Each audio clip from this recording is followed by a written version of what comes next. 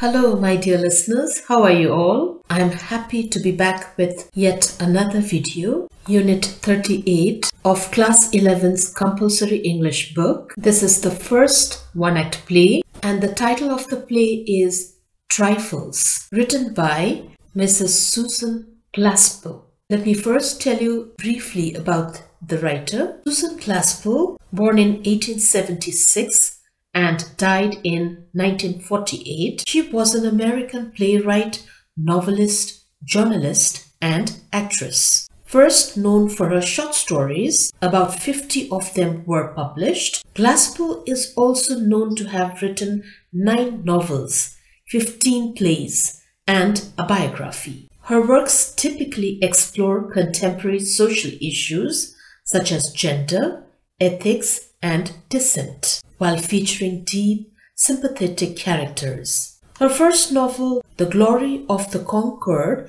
was published in 1909. She wrote 3 best-selling novels, Brooke Evans, which was published in 1928, Fugitive's Return, which was published in 1929, and Ambrose, Holt and Family, which was published in 1931. Her first play, Trifles, which was published in 1916, was based on the murder trial she had covered as a young reporter in Des Moines. Her play, Allison's House, which was published in 1930, earned the Pulitzer Prize for Drama in 1931. Glaspell is today recognized as a pioneering feminist writer and America's first important modern family playwright. The play Trifles revolves around murder investigation, providing a perspective about the status of women in contemporary American society, reflecting the male mentality as the dominant gender. Trifles chronicles the day after Mrs. Wright is arrested on suspicion of murdering her husband. Though the play is about the Wrights and the circumstances of Mr. Wright's death, Mrs. Wright never appears on stage. The audience learns about her from the perspective of her neighbors and their reactions to items they find inside the Wrights' house. अब नाटक सुरु गरौँ है त। यस नाटकमा 5 जना पात्रहरूलाई प्रस्तुत गरिएको छ। जर्ज हेन्डरसन जो काउन्टी एटर्नी हुन्, जसलाई म वकिल भन्छु, Henry Peter's sheriff and हस्बन्ड of Mrs Peter's, जसलाई म पुलिस भन्छु, ल्युइस hell a neighbouring farmer of the rights, जसलाई म छिमेकी भन्छु, Mrs Peter's wife of the sheriff, जसलाई म पुलिसको स्वास्नी भन्छु, र Mrs hell neighbor to the Wrights and wife of Lewis Hale, जसलाई म छिमेकीको स्वास्नी भन्छु। यहाँ जन राइटको घरको किचनको सीन देखाइएको छ। जन राइट आफ्नो श्रीमतीसित मानिसहरू बस्ने भन्दा अलि टाढाको एउटा सानो फार्म हाउसमा बस्ने हुन्छ। त्यो फार्म हाउसमा सिर्फ जन राइट र उसकी श्रीमती बस्ने हुन्छन्। उनीहरूका कुनै छोराछोरीहरू पनि हुँदैनन्। र एक दिन जन राइट आफ्नै कोठाको खाटमा मरेको अवस्थामा भेटाइन्छ। यस फार्म हाउसमा अरु कोही पनि नबस्ने हुनाले सबैले उसको श्रीमतीलाई नै उसको हत्याको जिम्मेवार ठहराइन्छ र फर्दर इन्भेस्टिगेशन्सको लागि उसलाई पुलिस कस्टडीमा लगिएको हुन्छ। त्यसैले उनीहरूको फार्म हाउस अथवा घरमा कोही पनि हुँदैन र त्यहाँको किचनको अवस्था कस्तो हुन्छ त? त्यतिबेला किचन पनि एकदम अँध्यारो र सुनसान देखिन्छ र त्यहाँको कुनै पनि सामानहरू ठाउँमा नराखिकन एकदम हतारमा किचनलाई छोडेर गएको जस्तो देखिन्छ। सिङ्क भित्र थुप्रै भाँडाकुँडाहरू नधोइकनै छोडिएको हुन्छ र एउटा पाउरोटी पनि ब्रेड बक्सको बाहिरै त्यत्तिकै छोडिएको हुन्छ र भाँडा सफा गर्ने रुमाल पनि टेबलमा त्यत्तिकै परिरहेको हुन्छ र अरु पनि थुप्रै कामहरू नसकाइकन त्यत्तिकै असरल छोडिरहेको जस्तो देखिन्छ। अनि त्यहाँको छेउपट्टिको ढोका एक्कासी खोलिन्छ बाहिरबाट र त्यहाँ पुलिस, एकजना वकिल र छिमेकी बुढाको प्रवेश हुन्छ। पुलिस र छिमेकी हेल अलि बुढा देखिन्छन्। उनीहरूको उमेर छिप्पिसकेको हुन्छ भने पुलिस चाहिँ अलिकति यङ नै हुन्छ। सबैजना सबभन्दा पहिले त्यस किचनको स्टोभमा गएर झुम्बिन्छन् र यी 3 जना मान्छेहरूको पछि पुलिसको स्वास्नी र छिमेकी बुढाको स्वास्नी पनि आउँछन्। त्यति बेलाको मौसम एकदम चिसो हुन्छ र बाहिर एकदम जाडो हुन्छ। वकिलले स्टोभको सँगै उभिएर भन्छ, जाडोले गर्दा स्टोभमा हात ताप्दै, ओ यहाँ चाहिँ अलि न्यानो रहेछ, लेडिज तिम्रो पनि यता आऊ आऊ, यो स्टोभनिर आऊ, यहाँ चाहिँ अलि न्यानो रहेछ। पुलिसको स्वास्नीले भन्छन्, मलाई त त्यति जाडो लागेको छैन। अनि पुलिस बुढाले ओभरकोटको टाक फुकाल्दै टेबलको बिचमा गएर एकदम आफ्नो इन्भेस्टिगेसनको काममा सिरियस देखिन्छ ऊ र छिमेकी बुढा हेललाई भन्छ, ल तिमीले मिस्टर हेन्डरसन हाम्रो वकिल साहबलाई भन त, हिजो बिहान तिमी यहाँ आउँदा तिमीले यहाँ के देखेका थियौ? अनि वकिलले भन्छ, यहाँ हेर त, यहाँ केही कुरा चेन्ज भएको छ। यहाँ तिमीले हिजो यो ठाउँ छोड्दाको जस्तै यहाँका सामानहरू देखिन्छन्। कसैले यहाँको सामानहरू चलाएको त छैन। सामानहरू सबै हिजोकै ठाउँहरूमा छ होइन त? अनि पुलिसले भन्छ, होइन सबै त्यही अवस्थामा छ। हिजो राति टेम्परेचर 0 डिग्री भन्दा पनि तल झर्दाखेरि मैले फ्र्याङ्कलाई गएर त्यस घरमा किचनमा स्टोभमा आगो बाल्दिनु, किनभने हामी बिहानै त्यस घरमा जानु छ इन्भेस्टिगेसन गर्न र त्यहाँ हामीलाई सजिलो हुनेछ भनेर मैले उसलाई अडाएको थिएँ। किनभने यस्तो जाडो मौसममा यस्तो चिसोमा काम गर्दा हामीलाई निमोनिया हुन सक्छ। र मैले फ्र्याङ्कलाई भनेको थिएँ, तिमीले त्यहाँ स्टोभ बाहेक अरू कुनै पनि कुरा नचलाउनु है, त्यहाँको कुनै पनि चिजबिजलाई नछुनु है। अनि वकिलले भन्छ, हामीले हिजो यहाँ कसैलाई त छोड्नु पर्ने थियो, यसरी पुरै खाली गरेर राख्नु हुँदैन थियो यो ठाउँलाई। पुलिसले भन्छ, म हिजो एकदम व्यस्त थिएँ नि, मैले हिजो फ्र्याङ्कलाई त्यस मोरिस सेन्टरको त्यस बौला जस्तो मान्छेको निगरानी गर्न पठाउनु परेको थियो। अनि मलाई थाहा थियो कि तपाईँ आजसम्ममा त ओमाहाबाट फर्किसक्नुहुन्छ र त्यति बेलासम्म त मैले यहाँको रेखदेख गर्न सक्छु। र वकिलले छिमेकी बुढालाई भन्छ, मिस्टर हेल भन त, तिमी हिजो बिहान यहाँ आउँदा यहाँ के भएको थियो?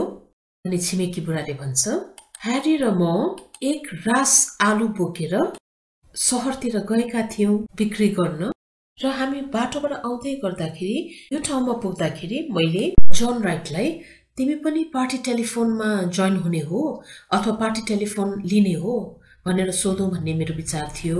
पार्टी टेलिफोन भनेको त्यस जमानामा, त्यो पुरानो जमानामा कुनै पनि लोक्यालिटीको मानिसहरूले एउटा सिंगल लाइनमा सब्स्क्राइब गरेर त्यसमा मेम्बरशिप अथवा जोइन गरेर एक आपससित टेलिफोनमा कुरा गर्न मिल्ने थियो। यसलाई पार्टी टेलिफोन भनिन्थ्यो।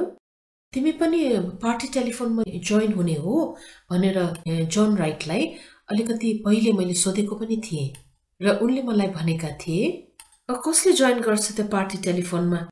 त्यहाँ मान्छेहरू कति बढी बोल्छन्, मलाई त पिस र क्वाइटनेस चाहिएको छ। उसले अरूलाई कति बोल्छ रे, आफू चाहिँ कति बोल्छ। मैले जोनलाई भनेको पनि थिएँ, तिम्री स्वास्नीलाई त चाहिन्छ होला नि पार्टी टेलिफोन, तर तिम्री स्वास्नीको चाहनासित तिमीलाई के मतलब? तिमीलाई मतलब भए पो त, तिमीले कहिले मतलब गरेछौ आफ्नो स्वास्नीको चाहनालाई भनेर भनेको थिएँ मैले जोनलाई। अनि वकिलले बिचैमा उसलाई रोकेर भन्छ, र भयो यसको बारेमा हामी पछि कुरा गरौँ। र मिस्टर हेल, पहिला मलाई त्यो कुरा भन न, तिमी हिजो यस घरमा आउँदा के भएको थियो त्यो कुरा भन न हामीलाई। यहाँ के नचाहिने लामो लामो कुरा गरेर बसेको? अनि छिमेकी बुढाले फेरि भन्छ, मैले त यहाँ के कुरा सुनिन र देखिन पनि। मैले ढोका ढकढकाएँ र त्यति बेला पनि यहाँ एकदम सन्नाटा थियो, एकदम सुनसान। त्यति बेला त्यस्तै 8 बजेको थियो, बिहानको 8 बजिसकेको थियो र मैले सोचे उनीहरू पक्कै पनि घर माथि नै बसिरह होलान्। त्यसैले मैले फेरि ढोका ढकढकाएँ र मैले कसैले भित्र आऊ भन्ने कुरा सुने। मलाई अहिलेसम्म पनि याद छैन त्यो कसले भनेको भनेर। अनि मैले ढोका खोले, यो ढोकालाई यसरी खोले, अनि मैले त्यो आर्म चेयर छ नि, त्यो अगाडि पछाडि गरेर यसो रक गर्न मिल्ने अथवा हल्लिन मिल्ने खालको आर्म चेयर छ नि, त्यहाँ जोनको बुढीलाई बसिरहेको देखे। अनि वकिलले भन्छ, त्यति बेला उनी के गरिरहेकी थिइन्? छिमेकी बुढाले भन्छ, उनी एकदमसित अगाडि पछाडि हल्लिरहेको थियो अथवा रक गरिरहेको थियो त्यो आर्म चेयरमा बसेर। उसको हातमा त्यो एप्रोन थियो र उसले एप्रोनलाई प्लिट गरिरहेको थियो अथवा दोबारिरहेको थियो अथवा पट्याइरहेको थियो। अनि वकिलले भन्छ अनि उनी त्यति बेला कस्ती देखिन्थिन्? छिमेकी बुढाले भन्छ एकदम अनौठी। अनि वकिलले भन्छ अनौठो अनौठो भन्नाले कस्तो? कस्तो एकदम कतै हराएकी जस्तो अथवा अब के गर्ने भनेर थाहा नपाएको जस्तो। अनि वकिलले हातमा नोटबुक र पेन्सिल लिन्छ र अनि टेबलको बिचमै बसेर भन्छ तिमी यसरी घरमा आएकोले त्यति बेला उसलाई कस्तो लागिरहेको थियो? छिमेकी बुढाले भन्छ उसलाई कुनै अप्ठ्यारो लागेको थियो जस्तो छैन। उसलाई म आएकोमा कुनै अप्ठ्यारो लागे जस्तो लाग्दैन मलाई त। उसले त्यस्तो वास्ता गरेको थिएन मलाई। मैले उसलाई भनेको थिएँ ओ मिसेस राइट कस्तो जाडो छ है बाहिर त। अनि उनले भनेकी थिइन् छ र? यति भनेर उनी आफ्नो एप्रोन अझै पनि दोबारिरहेकी थिइन् एक सुरले। मलाई गजब लागिरहेको थियो। उनले मलाई आएर स्टोभ नजिकै बस पनि भनिनन् र उनले मलाई बस पनि भनिनन्। यतिसम्म कि मतिर पनि हेरिनन्। मैले भने म जोनलाई भेट्न आएको, म उसलाई भेट्न चाहन्छु। अनि उनी हाँसिन्। ह्यारी र उसको टिम बाहिर कुरिरहेको थियो मलाई त्यति बेला। अनि मलाई अलि रिस उठेर मैले भने कि म जोनलाई भेट्न सक्दिनँ आज? उसले सिर्फ भने किन ऊ घरमा छैन र? मैले सोधेँ। उनले भने छ घरमै छ। अनि मैले भने अनि किन त मैले उसलाई भेट्न मिल्दैन त? त्यति बेलासम्म मेरो धैर्य हराइसकेको थियो। तर उनले त सजिलैसित भनिन् किनभने उनी मरिसके। के रे मरिसके रे? उनले खालि हो भनेर टाउको हल्लाइन्। उनी त्यति बेला अलिकति पनि एक्साइटेड थिएन र त्यही त्यो रकिङ चेयरमा अगाडि पछाडि गरेर रक गरिरहेका थिए एक सुरमा एक नासले। किन कहाँ छ र ऊ? उनी केही बोलिनन्। उनले खालि माथि छन् भनेर औँलाले माथि देखाए। त्यसपछि म माथि उक्लन भर्याङ चढ्न थाले। म यहाँसम्म चढेँ अनि मैले उसलाई सोधेँ किन ऊ कसरी मर्यो? उनले जवाफ दिइन् ऊ घाँटीमा दोरी बेरिएर मरे।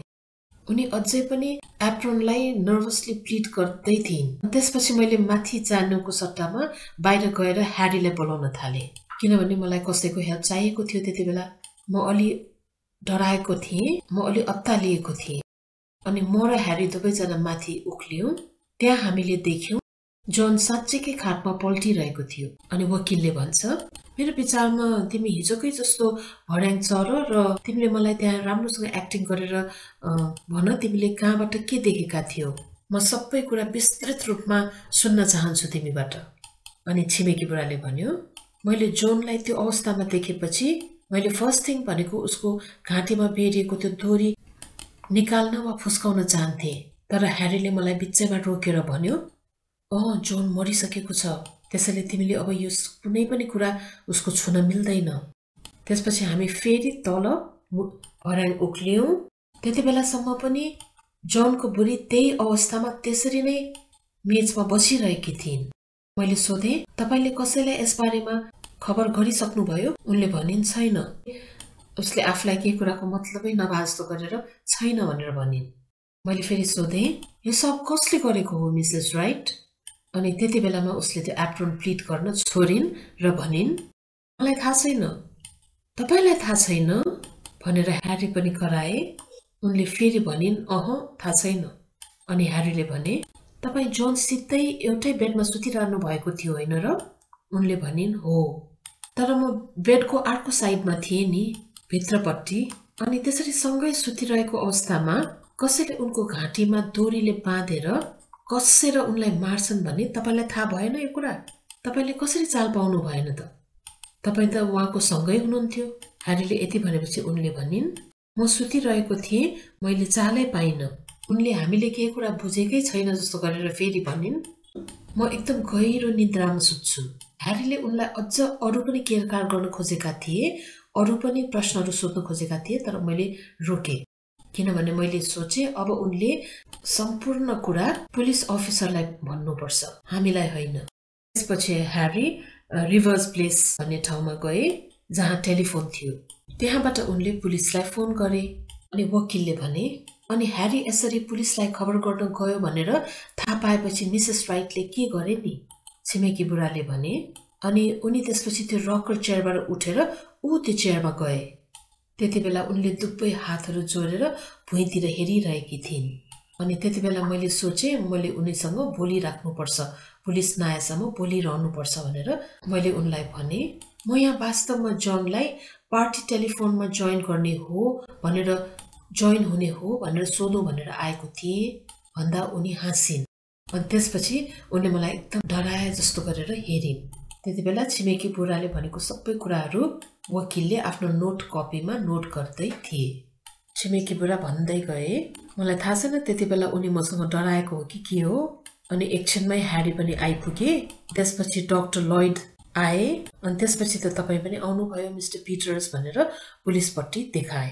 अनि भएको यति नै हो र मलाई थाहा भएको पनि यति नै हो, हिजो यति नै भएको थियो भनेर छिमेकी बुढाले भने।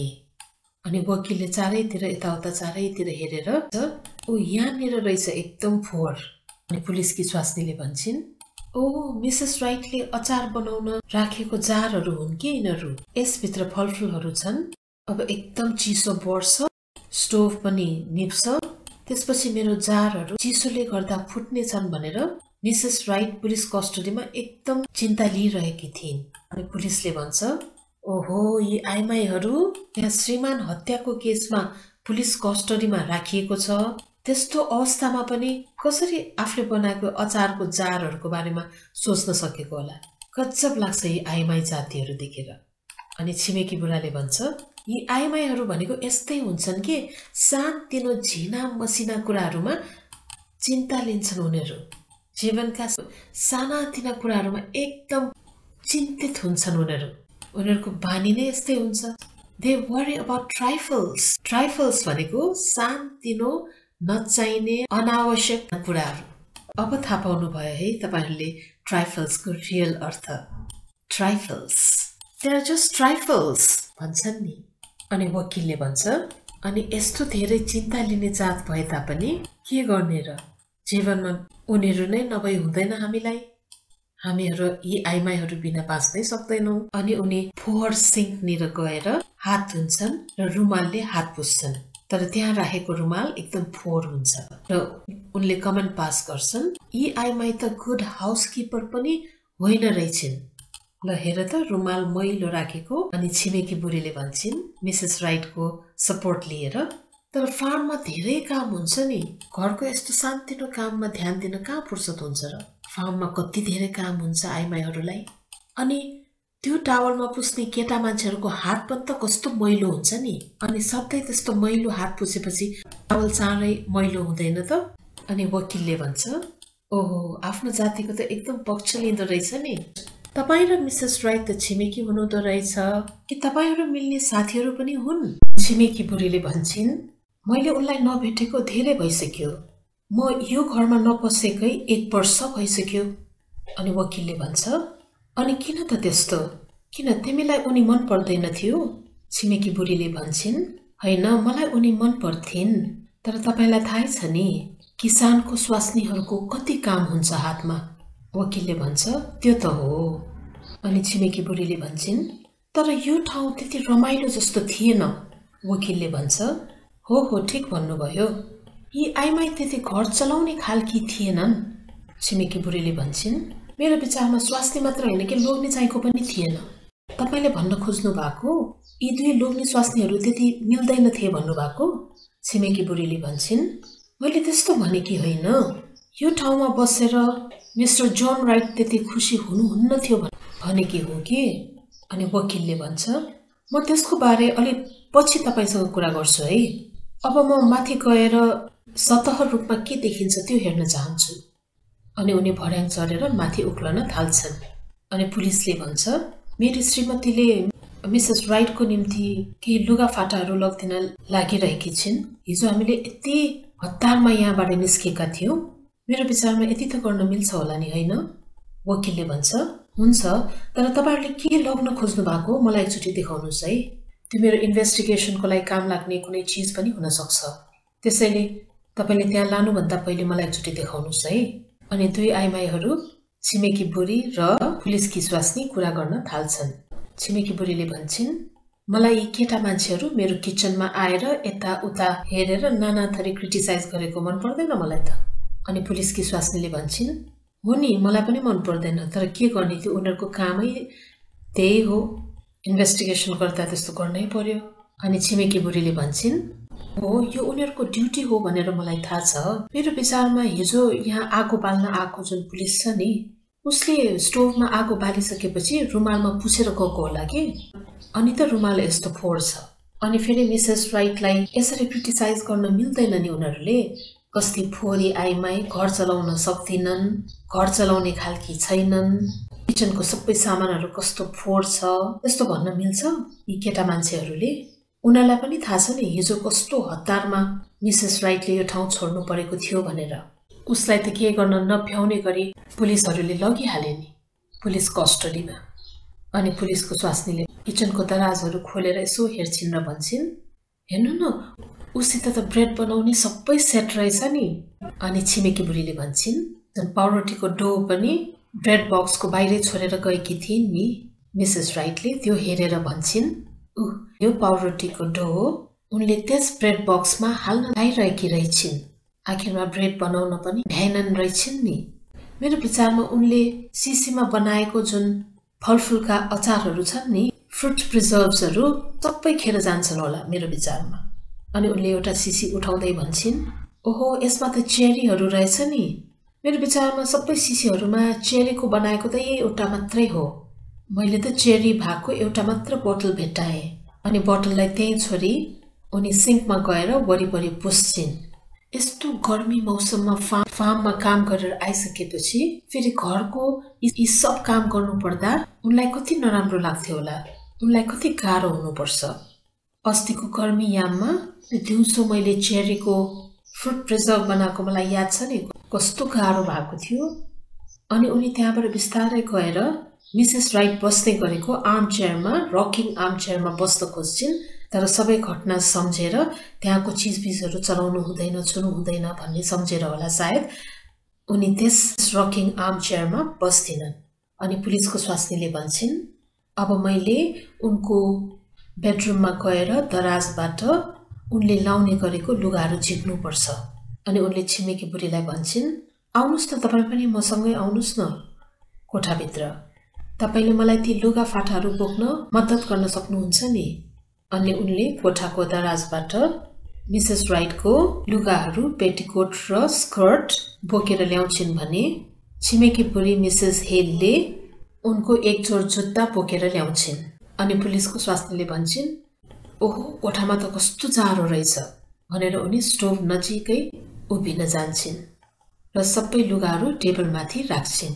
छिमेकी बुढीले टेबलमाथि राखेको मिसेस राइटको स्कर्टलाई निहाल्दै भन्छन्, यी आइमाई अलि घुसघुसे टाइपकी थिइन्, उनी त्यति साह्रो कसैसँग पनि खुल्दिनन् थिइन्।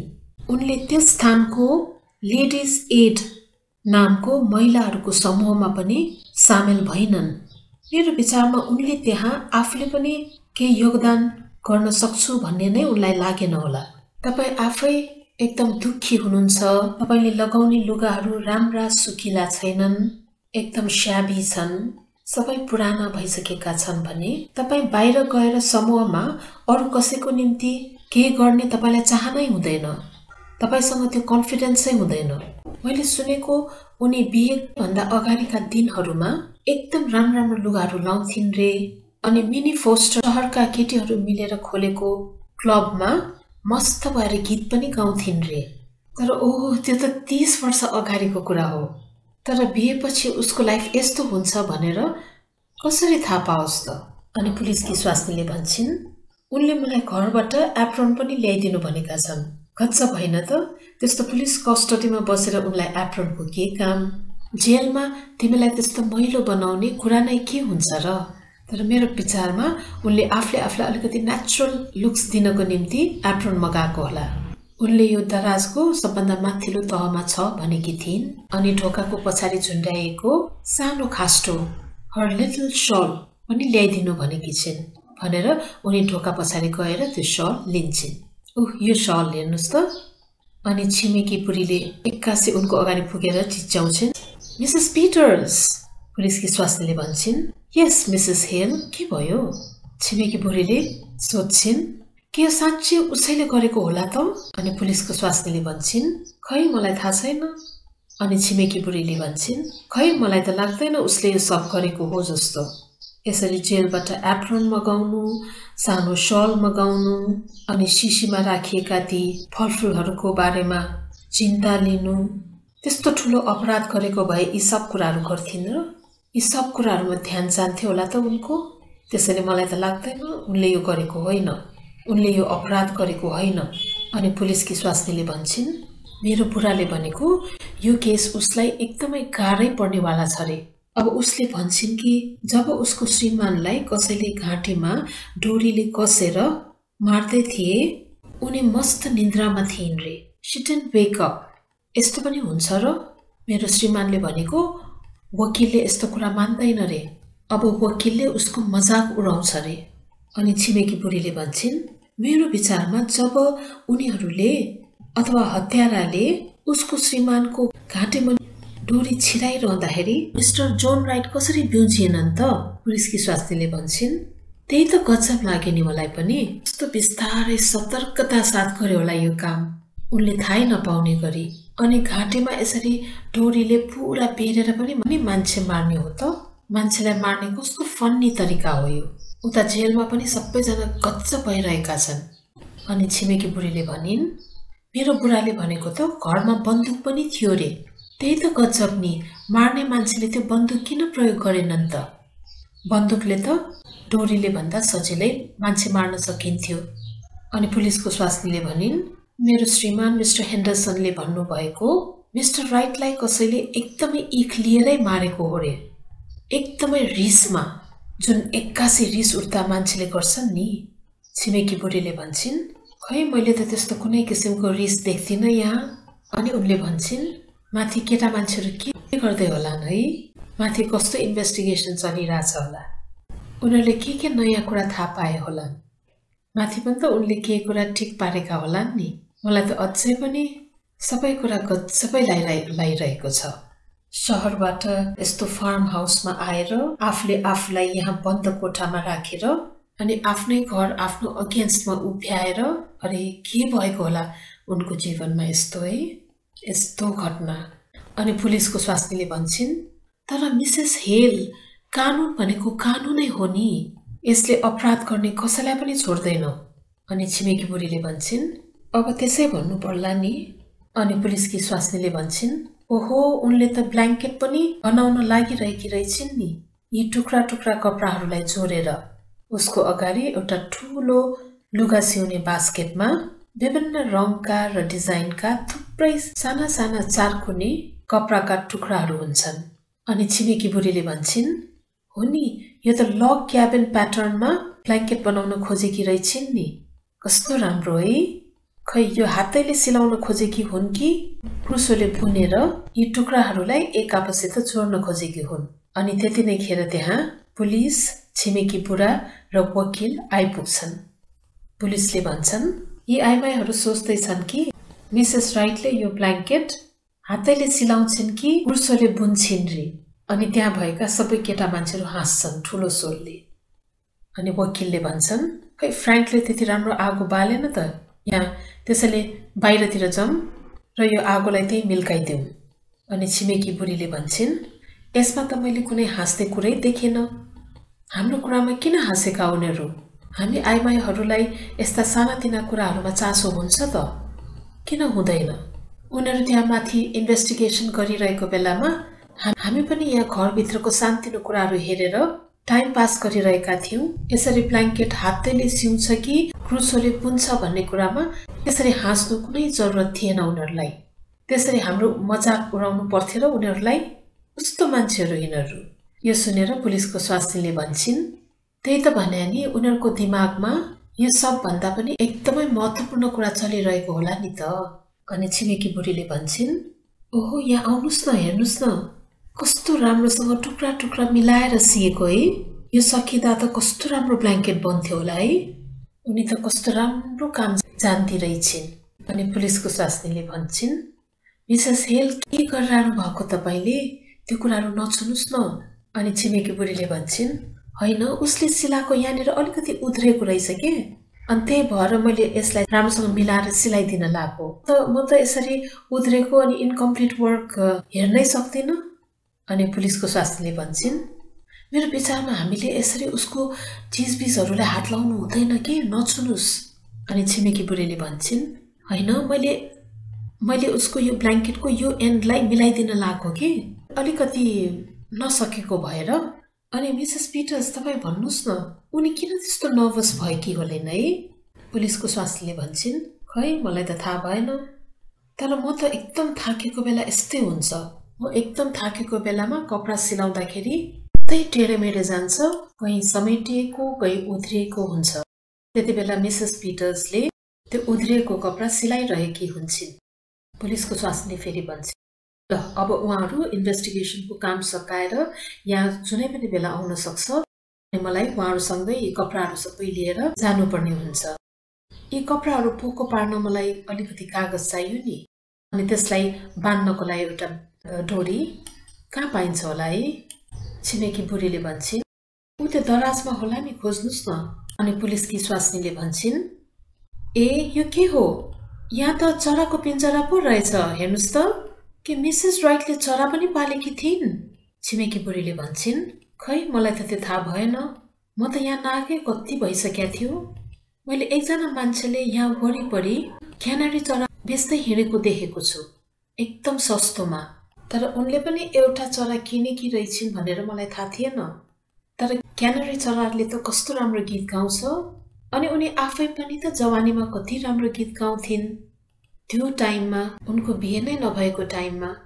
अनि पुलिसको स्वास्नीले भन्छन्, यस घरमा एउटा चरा पनि पालिएको थियो भन्दा अनौठो लाग्छ। पक्कै पनि चरा पालिएकै हुनुपर्छ, नत्र यहाँ चराको पिन्जरा कसरी हुन्छ त? पिन्जरा मात्रै छ, चरा त छैन। चरालाई के भयो होला है? त्यो चरा कहाँ गयो होला? छिमेकी बुढीले भन्छन्, मेरो विचारमा बिरालोले चरालाई खाइदियो होला। अनि फेरि पुलिसको स्वास्नीले भन्छन्, होइन, उसँग बिरालो थिएन नि, ऊ त केही मान्छेहरू जस्तै बिरालोसँग कस्तो डराउँथ्यो रे। कतिपय मान्छेहरू बिरालोदेखि डराउँछन् नि। मेरो बिरालो ऊ बसेको कोठामा पसेको थियो, ऊ त कस्तो रिसाएकी। उनी बिरालो देखेर डराइन् र मलाई त्यहाँबाट बिरालोलाई लग भनिन्। उनलाई बिरालो मन पर्दैन रहेछ नि। छिमेकी बुढीले भनिन्, मेरी बहिनी बेसीलाई पनि बिरालो मन पर्दैन। कस्तो गजब है? पुलिसको स्वास्नीले भनिन्, ओहो हेर्नु त, यो पिन्जराको ढोका त भाँचिएको रहेछ नि। ढोकाको एउटा भाग नै च्यातिएको छ अथवा उखेलिएको छ। छिमेकी बुढीले पिन्जरातिर निहालेर भनिन्, कसैले जबरजस्ती ढोका तानिदिएको जस्तो छ है, अथवा रिसले उखेलिदिएको जस्तो। पुलिसको स्वास्नीले पिन्जरालाई टेबलमाथि राख्दै भनिन्, त्यही त भन्या नि। छिमेकी बुढीले भनिन्, उनीहरूले यहाँ के मात्रै प्रमाणहरू भेट्टाउँछन् होला कि, मलाई त यो ठाउँ मन परेन। अनि पुलिसको स्वास्नीले भनिन्, मिसेस हेल, तपाईँ यहाँ आएर मसँग बस्देकोमा एकदम धन्यवाद है। म यहाँ एक्लै बसिरहन परेको भए मेरो के हालत हुन्थ्यो होला। छिमेकी बुढीले भनिन्, म त यहाँ मिसेस राइट भएको बेलामा नै आउन पाएको भए पनि हुन्थ्यो। पुलिसको स्वास्नीले भन्छन्, तर तपाईँ त एकदम व्यस्त हुनुहुन्थ्यो भन्नुभएको होइन, तपाईँको घर बच्चा बच्चीहरूले गर्दा। छिमेकी बुढीले भन्छन्, म त्यति बेला यहाँ आइन, किनभने मलाई यो ठाउँ एकदम निराशाजनक लाग्थ्यो। यहाँ कोही खुसी छैनन् जस्तो लाग्थ्यो, त्यही भएर त म यहाँ आइन नि। यो ठाउँ मलाई कहिले पनि मन परेन, किनभने यो ठाउँ एकदम खाल्डोमा छ, यहाँबाट बाटो पनि देखिँदैन। मलाई थाहा छैन, तर यो ठाउँ कस्तो बिरानो छ, र पहिलेदेखि यो ठाउँ बिरानो नै थियो। त्यही भएर मलाई लाग्छ कि मैले मिनी फोस्टरलाई भेट्न आउनु पर्ने रहेछ। अब मैले त्यो कुरा फिल गरिरहेकी छु। अनि पुलिसको स्वास्नीले भन्छन्, होइन, यसरी आफूले आफूलाई दोष दिने होइन नि मिसेस हेल।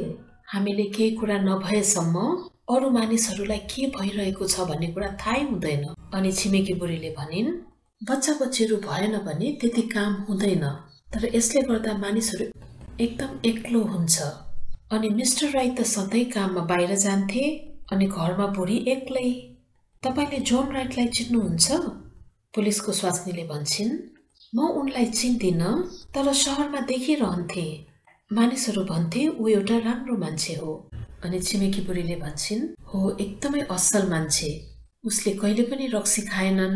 ऊ एउटा भोलिको पक्का मान्छे थियो र आफ्नो ऋणहरू पनि तिर्थ्यो। तर उसको नेचर अलि कठोर खालको थियो।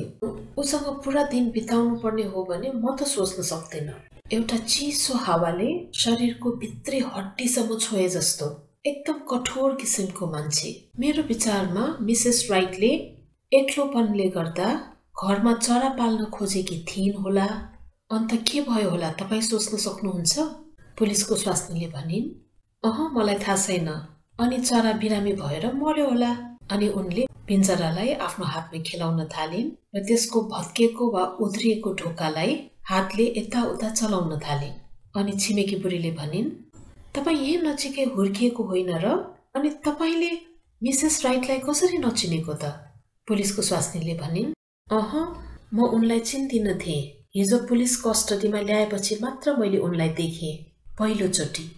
छिमेकी बुढीले भनिन्, यदि राम्रोसँग सोच्ने हो भने उनी आफै एउटा चरा जस्तै थिइन्, एकदम राम्री र मिजासिली, चिटिक्क परेकी, तर अलिकति लज्जाउने र डराउने खालकी र अलिकति फ्लटरी स्वभावकी भन्नाले गीत गाउन नाच्न रुचाउने, मानिसहरूसँग यताउता बोल्न रुचाउने, गफ गरिरहन मन पराउने, अलिकति लाइफमा रमाउन मन पराउने खालकी थिइन्। अनि उनी कसरी यस्ती भइन् त? उसको नेचर कसरी चेन्ज भयो? अनि उनले एक्कासी भनिन्, म त के भन्छु थाहा छ मिसेस पिटर्स? उसले सिलाउँदै गरेको ब्ल्याङ्केट पनि आज उसका लगिदिनुस् न। हेर्नुहोस् त कति खुसी हुन्छन् उनी। पुलिसको स्वास्नीले भनिन्, त्यो त एकदमै राम्रो आइडिया हो नि। त्यसमा त माथिबाट कुनै अब्जेक्सन्स हुँदैन होला। अनि ब्ल्याङ्केटको सबै प्याचेसहरू छ त त्यो बक्समा? अनि उसका अरू के कुराहरू लगिदिउँ त जेलमा? अनि छिमेकी बुढीले भनिन्, यो राता टुक्राहरू यसमा छन्, अनि अरू रङका टुक्राहरू भइहाले। उसलाई चाहिने सबै प्याचेसहरू यसैमा होलान्। अनि यो बक्स सोइङ बक्स होइन र? यसमा सियो र धागोहरू हुनुपर्छ। कस्तो राम्रो बक्स हेर्नु न यो है। कसैले प्रेजेन्ट वा गिफ्ट दिएको होला उनलाई। कस्तो यो बक्स अरूलाई गिफ्ट दिन लायकको छ। कस्तो क्युट है भनेर उनले त्यो बक्स खोलिन् र नाक थुन्दै भनिन्, छ्या कस्तो गनाको हो यो बक्समा त। ल हेर्नुहोस् त यो सिल्कको पिसमा यो सिल्कको कपडामा के पोको पारेर राखिएको छ, कस्तो गनाको। अनि पुलिसको स्वास्नीले भनिन्, किन यो बक्समा कैँचीहरू छन् भनेको होइन त? अनि छिमेकी बुढीले भनिन्, ओहो यहाँ त मरेको चरा पो रहेछ। ओहो ल हेर्नुहोस् त यहाँ उसको त घाँटी बटारिएको रहेछ। अनि पुलिसको स्वास्नीले भन्छन्, कसैले घाँटी निमोटेर मारेको रहेछ नि यो चरालाई। ओहो ल। यस्तो भन्दै दुईजना आइमाईहरू हेराहेर गर्छन्। केही गहन कुरा बुझे जस्तो, केही डराए जस्तो। अनि त्यतिकैमा बाहिर केटा मान्छेहरू आएको आवाज सुनिन्छ। त्यहाँ वकिल र पुलिसको प्रवेश हुन्छ। पुलिसको स्वास्नी र छिमेकी बुढी दुवैजना आइमाईहरू केही थाहा नपाएको जस्तो गरी झ्यालबाट बाहिर हेरेर चुपचाप त्यहाँ उभिएर बसिरहन्छन्। अनि वकिलले भन्छ, अनि लेडिज तपाईहरुले निर्णय गर्नुभयो त? अब उनले यी ब्ल्याङ्केटका प्याचेसहरूलाई हातैले सिउँछन् कि क्रुसोको मद्दतले बुन्छन्? अनि पुलिसकी स्वास्नीले भन्छन्, हाम्रो विचारमा उनले यी प्याचेसहरूलाई क्रुसोको मद्दतले बुन्छन्। अनि वकिलले फेरि भन्छन्, well that's interesting, I am sure. अनि के चरा उडेर गयो त पिञ्जराबाट? छिमेकी बुढीले भन्छन्, हाम्रो विचारमा बिरालोले खायो होला। अनि वकिलले सोध्छ, यहाँ बिरालो छ र? दुवै आइमाईहरू एक अर्कालाई हेराहेर गर्छन्। अनि पुलिसको स्वास्नीले भन्छन्, अहिले त छैन, तर बिरालोले घर छोडेर गए होलान्। अनि वकिलले पुलिसलाई भन्छ, यहाँ कुनै पनि मानिसले बाहिरबाट प्रवेश गरेको देखिँदैन भन्नाले त्यो उनीहरूको आफ्नै डोरी हो। अब हामी फेरि एकचोटि माथि जाउँ र त्यो डोरीलाई पिस बाई पिस गरेर निहालौँ। यो सब कुरा अलिकति सबै कुरा थाहा पाएको मानिसले नै गरेको हुनुपर्छ। यति भन्दा यी दुई आइमाईहरू एकदम डराएको जस्तो देखिन्थ्यो।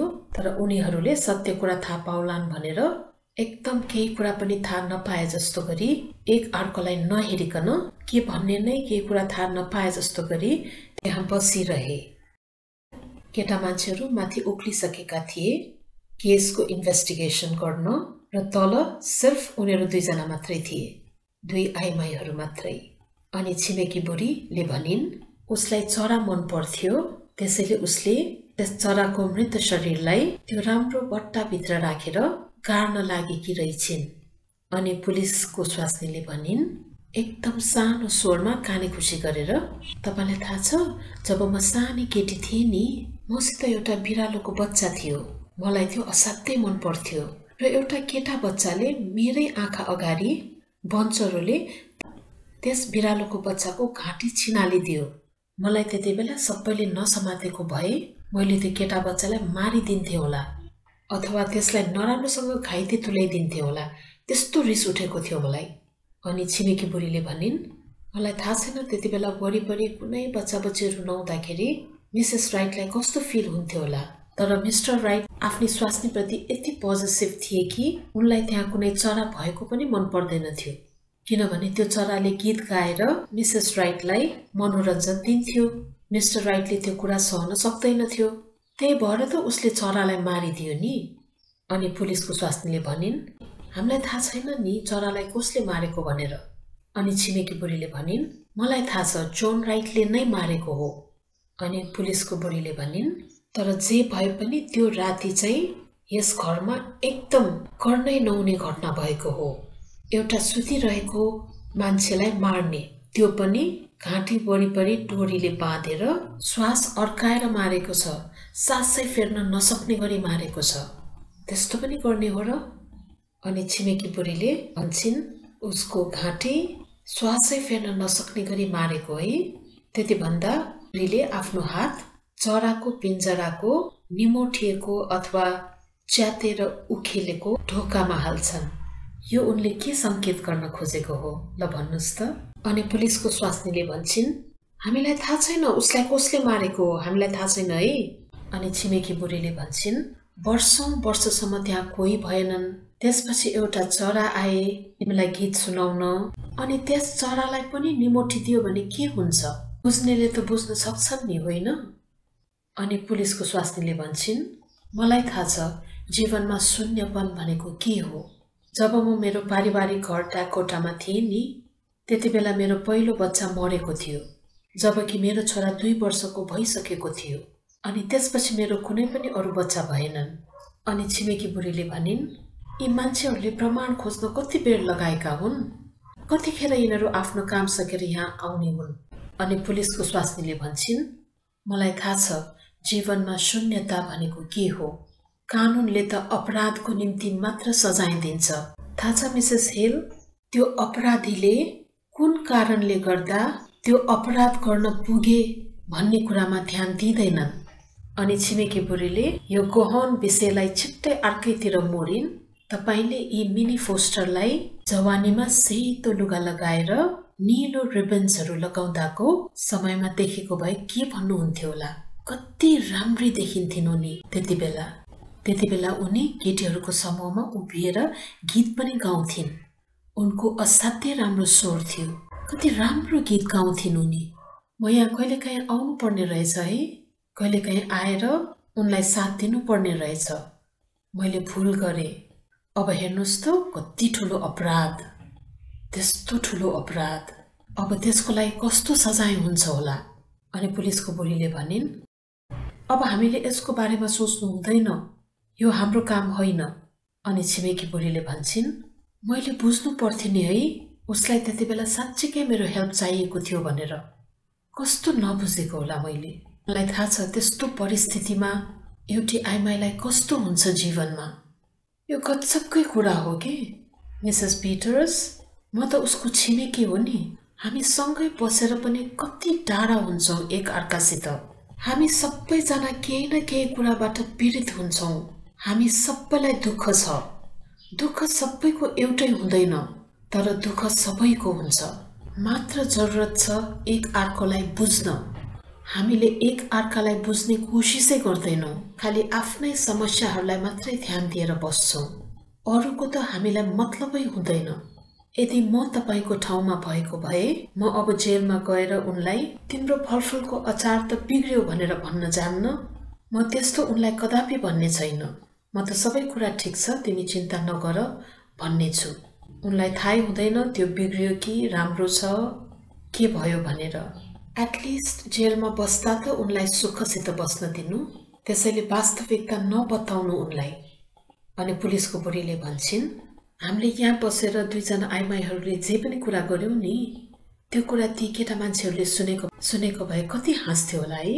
यी आइमाईहरूले कति सानसाना कुराहरूमा पनि बहस गरेको भनेर, जस्तै मरेको क्यानरी चरा, त्यसको यो हत्यासँग के सम्बन्ध छ र, कति हाँस्थ्यो होला उनीहरू हाम्रो कुरा सुनेर।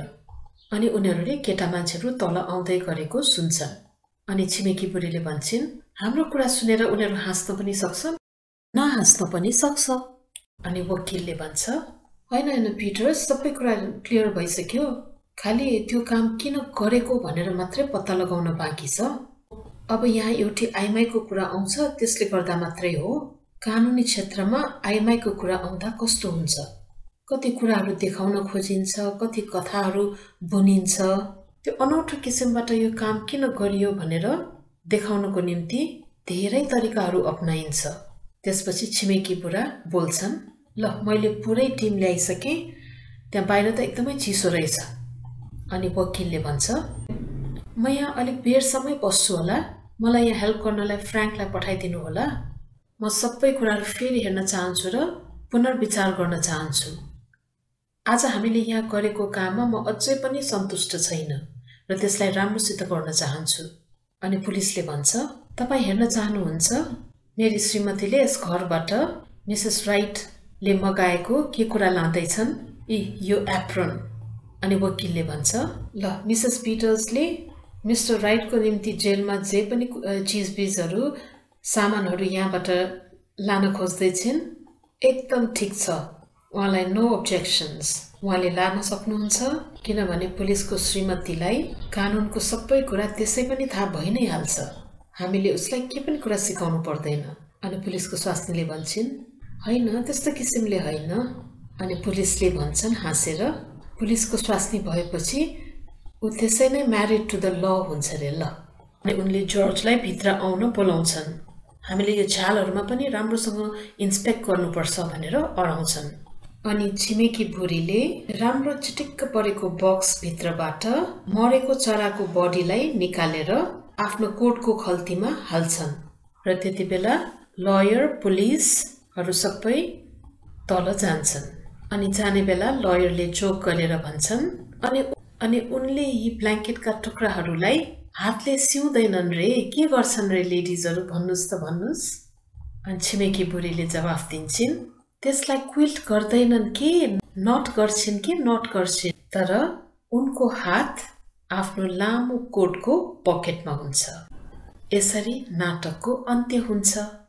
अब त तपाईहरूले बुझ्नुभयो होला नि होइन, कसरी एउटी आइमाईले अर्को आइमाईको दुःख बुझेकी हुन्छन् भनेर। यस नाटकमा यी वकिल, पुलिस र छिमेकी बुढा, यी विशेषज्ञहरू र यी तीन केटा मान्छेहरूले आफ्नै तरिकाले इन्भेस्टिगेट गर्दै गए। तर यी आइमाई मान्छेहरूले घरका साना साना कुराहरू देखेर मुख्य अपराधी, अपराधको कारण र वास्तविकता एकछिनमै पत्ता लगाइसकेका थिए। उनीहरूले सबै कुरा छर्लङ्गै बुझिसकेका थिए। अब तपाईहरूले बुझ्नुभयो होला नि यस नाटकको नाम किन ट्राइफल्स राखिएको भनेर। तर उनीहरूले आफू पनि आइमाई भएको नाताले त्यस आइमाईको दुःखलाई बुझेर उसलाई अरू समस्यामा पार्न चाहेनन्। उनीहरूले बुझेको वास्तविकतालाई र त्यस घरमा पाएको प्रमाणहरूलाई यी केटा मान्छेहरूको अगाडि पेश गरेनन्। उनीहरूलाई सबै कुरा बताएनन्। बरु छिमेकी बुढीले आफ्नो छिमेकीलाई बचाउनको निम्ति त्यस मरेको चरालाई आफ्नो कोटको खल्तीभित्र लुकाएर प्रमाणलाई नष्ट गरिदिइन्। जहिले पनि केटा मान्छेको नजर भनेको अपराध र अपराधीमा हुन्छ र कानुनको नजर पनि अपराध र अपराधीमै हुन्छ। तर केटी मान्छेहरूले बुझ्न सक्छन् त्यो अपराधीले त्यो अपराध किन गरे भनेर। केटी मानिसहरूले अर्काको दुःख बुझ्न सक्छन्, जीवनको वास्तविकतालाई महसुस गर्न सक्छन्, जुन हाम्रो जीवनमा एकदम महत्त्वपूर्ण छ। यसरी केटा मान्छे र केटी मान्छेहरूमा पाइने विशेषताहरू, त्यसको सूक्ष्म विश्लेषण नै यस नाटकको मुख्य विशेषता हो भनेर हामी भन्न सक्छौं। अब यस नाटकको बाँकी विश्लेषण गर्ने काम म तपाईहरुलाई नै छोड्दिनेछु। यति भन्दै I want to end my class here, students.